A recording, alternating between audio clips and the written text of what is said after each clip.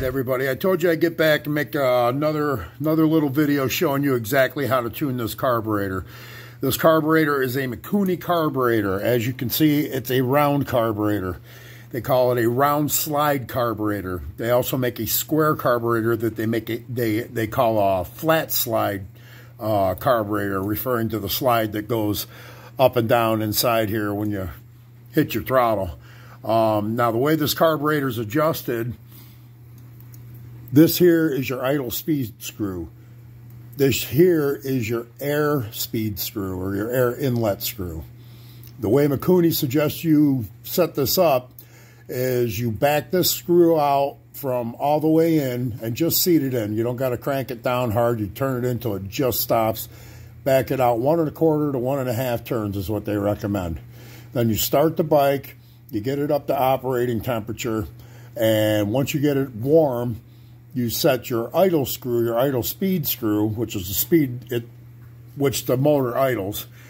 You set that until it's idling on its own, but at a very low idle. They want you to have it till it almost falls on its face. They want it to be at the lowest idle you can get it at and still keep it running. Then you go back to your air mixture screw here, or your air inlet screw. You take this, you start turning it clockwise in until it starts to stumble and fall on its face even more to where it's, going to quit. Then you back it out and you turn it back the other way until it does the same thing, until it's going to stumble and fall and quit again. And then you find the happy medium right between there. Well, you can count the number of turns you turn it out by halves.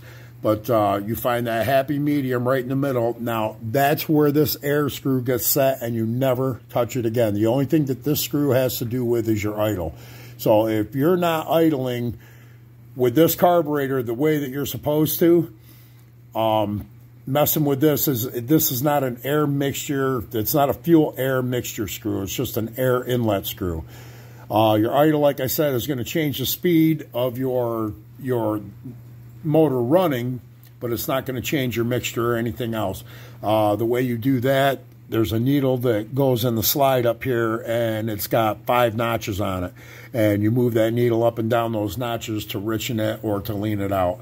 That's the way this carb is meant to be adjusted. That's just the way that is. Really, it says you're not even supposed to change the jets out on it. That's how you're supposed to adjust it, is with that needle.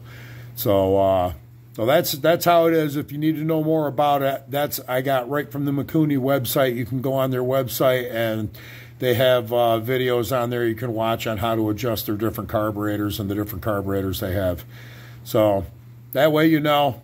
And this one actually right now is idling and running pretty good. I'll show you real quick. I'll start her up.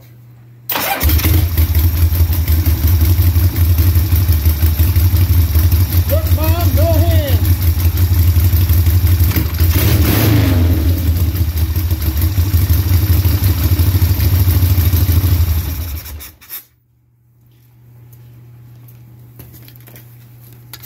Alrighty, camera went a little goofy.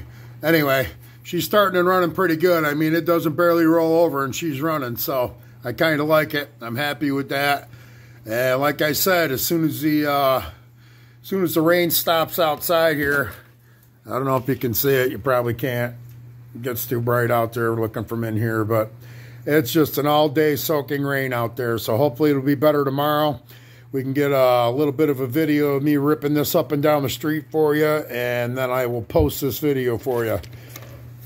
But as always, I appreciate everybody tuning in. I couldn't have got this bike running without you. I appreciate everybody who's joined the Underground Army and subscribed. I invite everybody that sees this video or any of my other videos, go ahead, please subscribe. Let us know that you like what we're doing.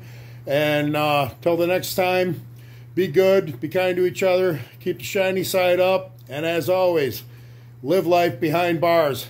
All right, I'll see you later.